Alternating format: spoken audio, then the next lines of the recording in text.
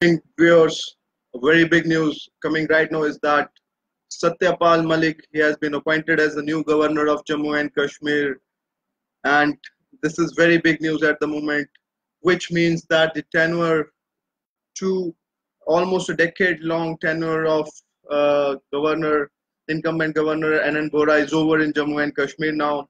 Satyapal Malik is the current governor of Bihar, and now he will take over as the new governor of Jammu and Kashmir.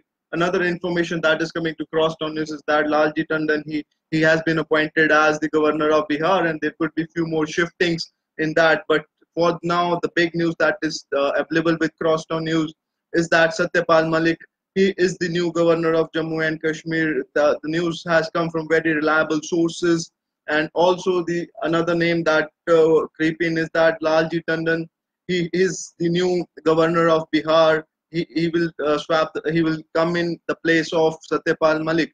Satyapal Malik, he was appointed as governor of Bihar in 2017, and within a year he has now come back.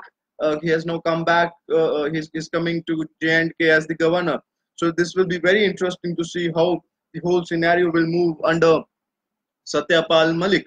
Satyapal Malik, he preceded Kesharinath Tripathi in Bihar, and he's known for his managing skills for that matter.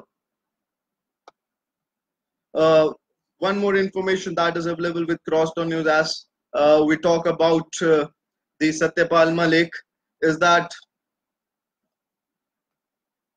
he represented Aligarh constituency as MP from 1989 to 1991. So this is big news at the moment that Satyapal Malik is the new governor of Jammu.